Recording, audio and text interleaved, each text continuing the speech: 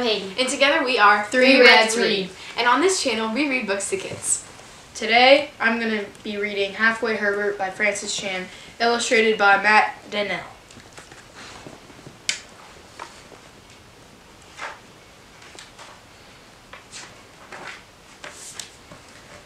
Herbert Holloway was 7.5 years old, 3.5 feet tall, and 55.5 pounds heavy. He had lots of friends, but none of them called him Herbert. Instead, everyone called him Halfway Herbert. This was not because his house was halfway in California. It was not because his dog was half bulldog and half poodle.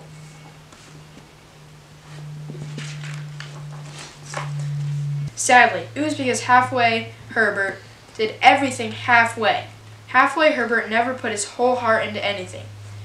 He never really tried. Something was missing in Halfway Herbert.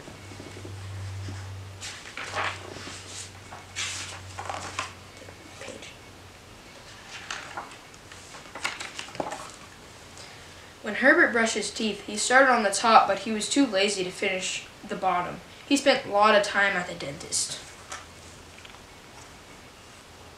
It's really nasty. You never get your teeth like that. Holes and greens and never mind. It's disgusting. Alright. At school, Herbert did only half of his homework and answered only half of the questions on his test. He learned only half of what he really needed to know. Got an F on that assignment. So sad. Herbert never finished his meals, so he was always hungry halfway between lunch and dinner. He woke up hungry halfway through the night. Herbert was really tired from getting only half the food rest he needed.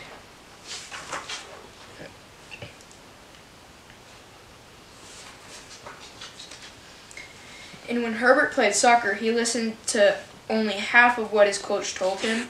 He really tried during only half of the game. Herbert would have had more fun if he played with his whole heart. His team would have been happier too.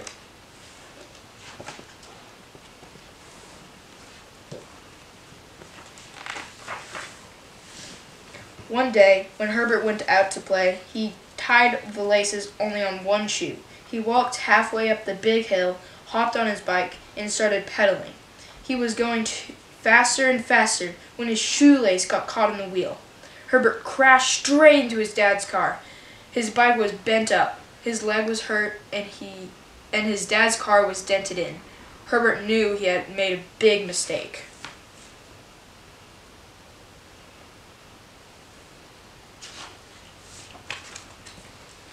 When Herbert's dad saw the dent in his car, he asked Herbert, "Do you know what happened to my car?" Herbert didn't want to lie, but he didn't want to get in trouble either. So he said, "I didn't see anyone crash into your car," but it was only half of the truth.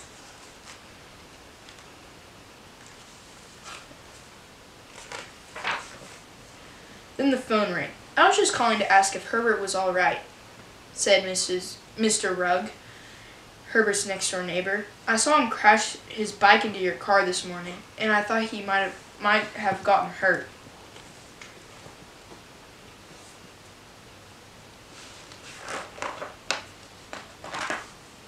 Herbert tried to explain. "I said I didn't see anyone crash into your car, and that's true. I had my eyes closed." "Herbert, you tricked me," his dad said sadly. "Only telling half the truth is a whole lie, and living your life just halfway isn't okay either."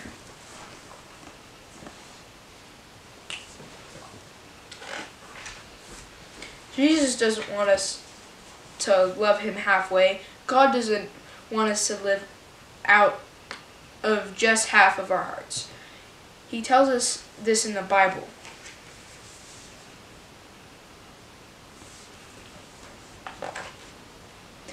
Jesus told his friends about a man who started building a tower. Before he started, he made sure he had enough money to build it. He made sure the tower was strong, it would stand for a long time. He didn't want to be teased for his work, and he wanted others to know that he was a hard worker. This man didn't try halfway with his tower, and we shouldn't follow Jesus halfway either. He deserves our whole hearts and our total devotion.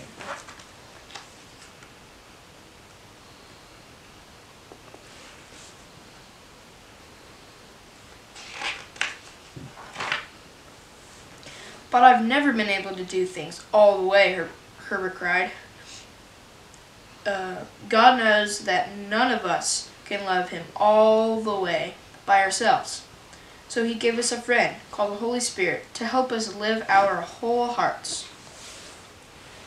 Herbert's dad said, when we decide to follow Jesus all the way, God's Spirit fills up our hearts and helps us obey God.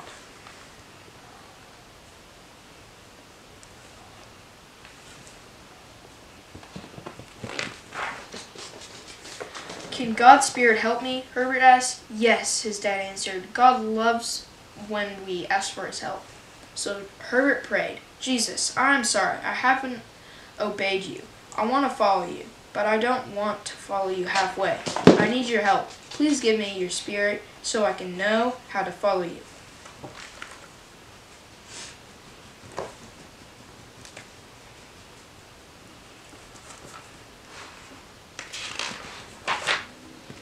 God answered Herbert's prayer.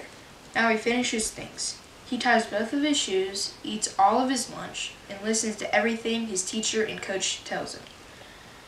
He also tries to obey what he reads in the Bible. He isn't perfect, but God's Spirit helps him. Herbert has never been happier, and no one calls him halfway Herbert anymore. Matthew 22:37. Love the Lord your God with all your heart and with all your soul and with all your mind.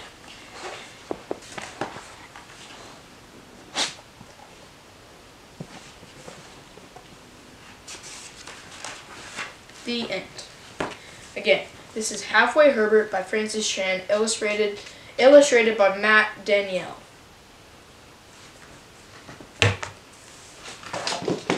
Make sure to subscribe, like, and hit the bell. I'm Maddie. I'm Merrin. I'm Hayden. And we are 3 Reds Read. Let's go!